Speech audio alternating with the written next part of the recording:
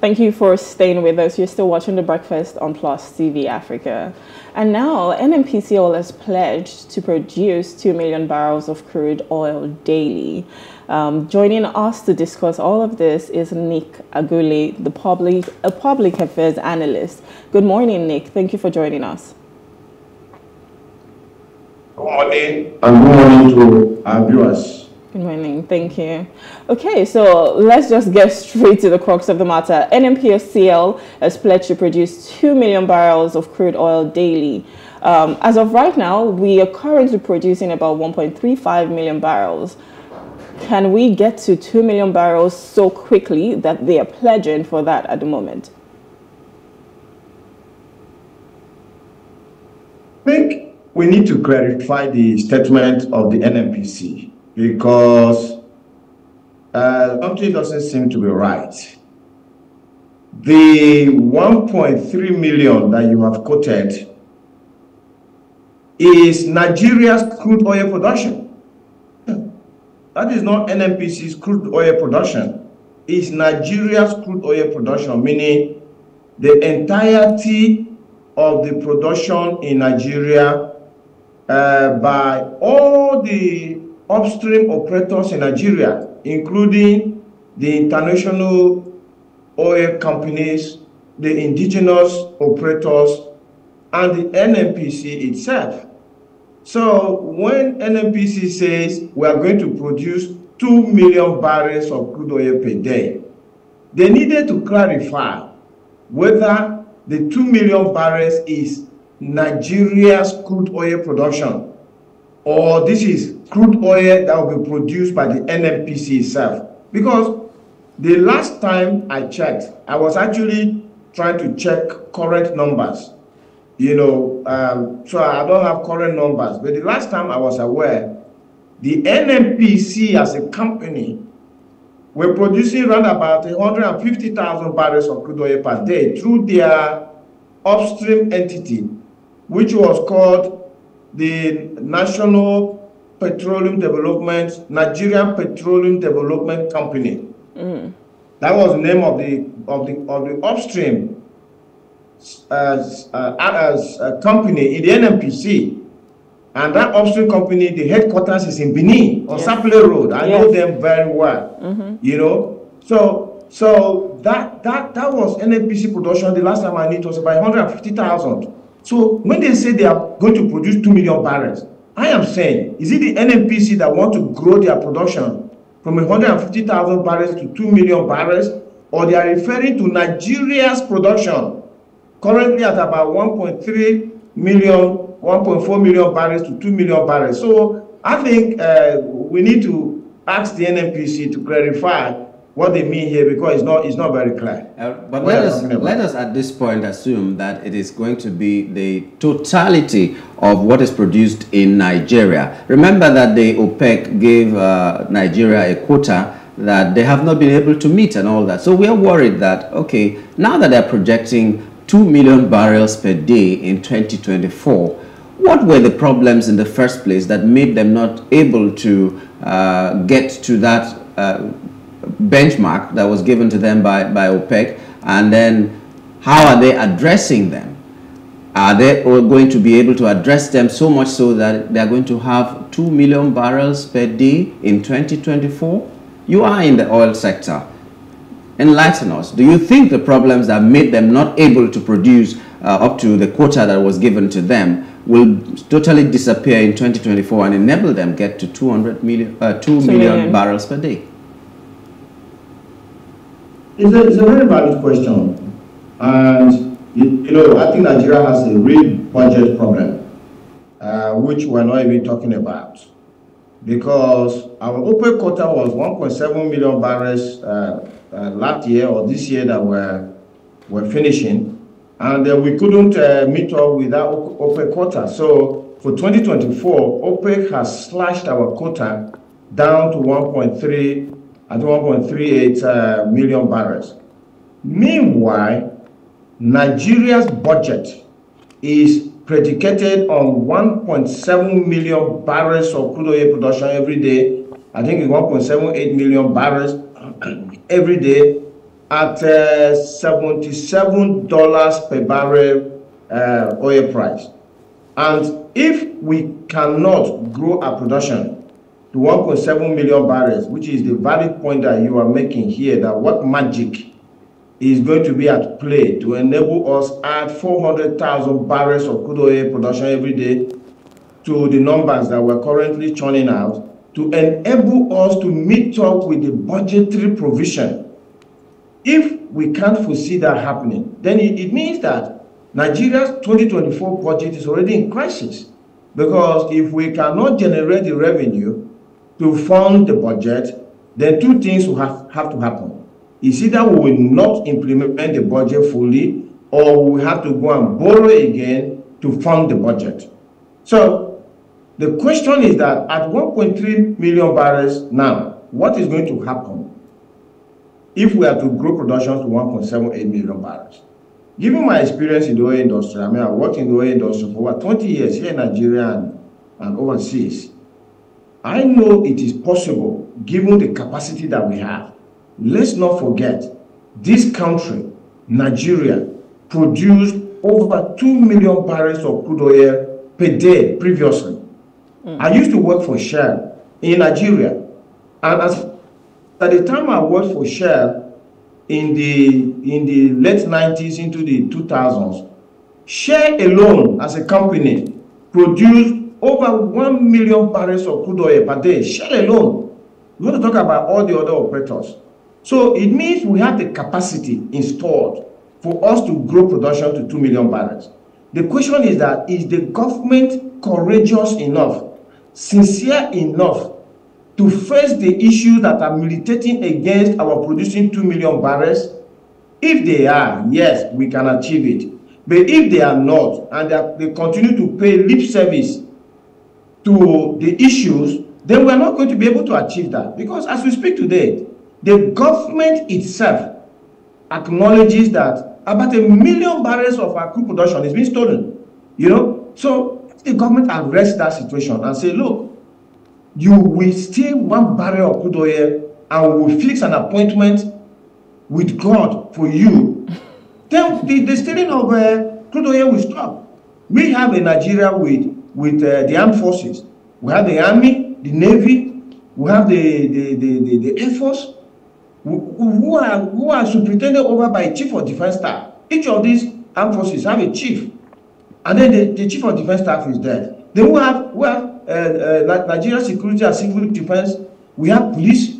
We have a DIA. We have MIA. We have all sorts of security apparatus in Nigeria, and yet we had to turn to a private security firm to come and provide security to our oil installations. In a way that suggests that, look, this entire architecture, because let's not forget, even this budget that we're talking about, defense carries the highest chunk of the budget every year, year in, year out. This time around, same thing. So we spend money on security, and the security is not being provided. So we now have to spend more money to go and bring in a private security firm to come and police our oil infrastructure. This is what I'm talking about, sincerity in government. Because I know that if President Tinubu wants to deal with, once and for all, the issues in our oil industry in Nigeria, he can do so. But he has to be prepared to take on the powers that be, those who are behind the stealing of this crude oil, those who are sponsoring these people, those who are their cover. He has to be ready to say, between you guys and Nigerians, I am going to side with Nigerians. So business as usual has ended. Is the president ready to take on this fight? That is the million naira question. I want to say $1 million. Let me say that's 1 billion naira question that is on the table.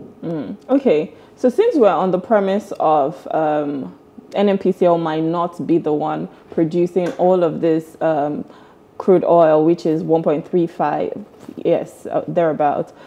Dangote is about to produce as well, and Dangote is producing fuel, not crude oil. Yeah. We're talking about crude oil right now. Okay, yeah. But then with the fact that Dangote is coming in as well, is there a possibility that Dangote might start to produce to help, or are there going to be other companies who would come to ensure that we can also produce this quota that we have of about 2 million? Of course, Nigeria's oil and gas industry is very attractive to investors globally. Even now, it's still very much attractive to investors globally. But before I even make one comment, I think there is something I would like to say. You know, the N.N.P.C. is the biggest problem in the Nigeria's oil and gas industry. We speak about this thing all the time. A lot of Nigerians actually even think that the N.N.P.C. is a regulator, is some sort of government company. I mean, it's a regulator of the oil industry. A lot of Nigerians don't understand that the regulator of the oil industry used to be the Department for Petroleum Resources, DPR, that is now defunct. With the passage of the Petroleum Industry Act, the Department of Petroleum Resources is now being split into two. So there is a regulator for the upstream business, which is the Upstream Commission, and then there's a regulator for the downstream business, which is the Downstream Authority. So we have a commission regulating upstream, an authority regulating downstream. The N.N.P.C. is actually a player. I mean, let me use the central bank so that maybe Nigerians can get this better. The banking sector is regulated by the central bank. So the central bank is a regulator. The central bank is regulating the Zenith banks, the GT banks, the Fidelity banks, the Union banks, the First banks, the UBA. In the oil industry, the equivalent of the central bank in the oil industry is not the N.N.P.C. It is the Upstream Commission for upstream and the Downstream Authority for downstream. The N.N.P.C. is just like Zenith Bank. It's just like UBA. It's just like Fidelity Bank or name any bank. The N.N.P.C. is a player in the oil industry. It's a company that should be making profit for Nigeria. But what the N.N.P.C. has done, which President Tinubu should be looking into things like this is, when the N.N.P.C. so imagine that, let me go back to banking to make it very clear for Nigerians. So imagine that in Nigeria, the government of Nigeria owns a bank that is competing with Zenith and Union Bank and all. Call it Nigeria-owned bank. Instead of Nigeria-owned bank making their own profit and using it to pay their staff and pay all their costs, what they do is that they go and gather the profit of Zenith Bank, Union Bank, UBA, everything into their own account. And then they now start using that money to pay their staff when their staff themselves are producing little or nothing. This is what is happening in the oil industry.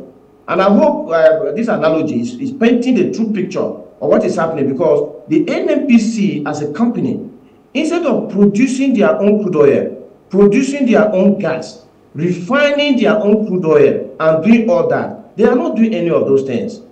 The N.N.P.C. have been spending humongous money exploring for crude oil in the northern Nigeria. Since I was born, they have been exploring for crude oil in northern Nigeria. They have not succeeded in producing one single barrel of crude oil in the whole of northern Nigeria. If they have, I will need someone to contradict me.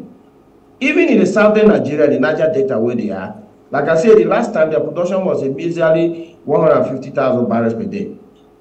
This N.N.P.C., without doing much, now goes to take the crude oil produced by Chevron, by Mobil, by Shell, and then they sell it. When they sell it, they bring the money into the N.N.P.C. They spent the money into the N.N.P.C. It is what is left that they now transfer to the Federation account. And as we know, for a long time now, they have not been putting much in the Federation account. The question is that, how will Shell and Mobil and Chevron give N.N.P.C. the crude oil that they are producing? The reason is because Chevron, Shell, Mobil, all those international oil companies in Nigeria are running joint ventures with the government of Nigeria. Yeah. So, like I worked in Chevron, I know that the government of Nigeria owns 60% of that joint venture, and Chevron 40%. I work for Shell. I know, and nobody's telling me, I know that the government of Nigeria owns 55% of that joint venture, and then for the 45% used to be owned by 3 international oil companies, which they have all almost sold to indigenous operators now. So what happens is that if Chevron produces 1 million barrels of crude oil, 600,000 belongs to the government of Nigeria, while 400,000 belongs to Chevron Corporation in the US. The N.N.P.C. goes to take that 600,000 barrels from Chevron and sells it, and then they take the money into the N.N.P.C. So imagine the Zenith Bank, if it's a government bank, going to UBA to go and take the money that UBA is making on behalf of government. Then they put the proceeds in the N.N.P.C., they sell it, and then they not spend the money on themselves. It will interest you to know that the N.N.P.C. is paying some of the highest salaries in Nigeria, and the monies are not coming from the revenues that they are generating. The monies are coming from the crude oil produced on behalf of Nigeria by international oil companies in joint venture with the government of Nigeria and the Nigerian people consequently. And they are spending this money. If President Tinubu is interested in reforms in the oil industry, the first thing he must do is to take the N.N.P.C. away from the crude oil that is being produced for Nigeria by the international oil companies. Remove N.N.P.C.'s hands from it. If President Tinubu likes, he can create a department in the presidency or even in the Ministry of Petroleum and say you are the one responsible for taking the crude oil from Chevron, from Shell, from Total, from Ajib, from Mobil, and selling it on behalf of the government. And once you sell it, put the money straight into the federation account, so that the N.N.P.C. should either swim or sink on their own oil. They should cook their own, because you see, if the N.N.P.C. were not taking the crude oil produced for Nigeria by these IOCs, the N.N.P.C. would have long been bankrupt. Either they would have been bankrupt or they would have become more serious. More serious in the sense that they have 4 refineries that, as we speak, are refining 0 barrels of crude oil. They needed to get the refineries to be working so that they can make money and pay their staff. If they don't refine, the staff get nothing. But right now, they don't refine as they are doing now. The oil coming from the IOCs is there feeding them. So this is one message that President Tinubu must take on board. Remove the N.N.P.C., which is a clear business, away from Nigeria's share of joint venture crude oil production. Let the N.N.P.C. work for themselves and pay their salaries. That is the first thing that President Tinubu must do. And then, subsequently, to answer your question whether we can grow this production, like I say, we have capacity for 2 million barrels. That capacity is still on the ground. We only need to take certain steps to unlock it. Like if we deal with security, we will unlock it. If we deal with N.N.P.C. share, okay, so that's another problem I want to talk about. Because, let's say, using the Chevron joint venture, the government has 60% of the joint venture.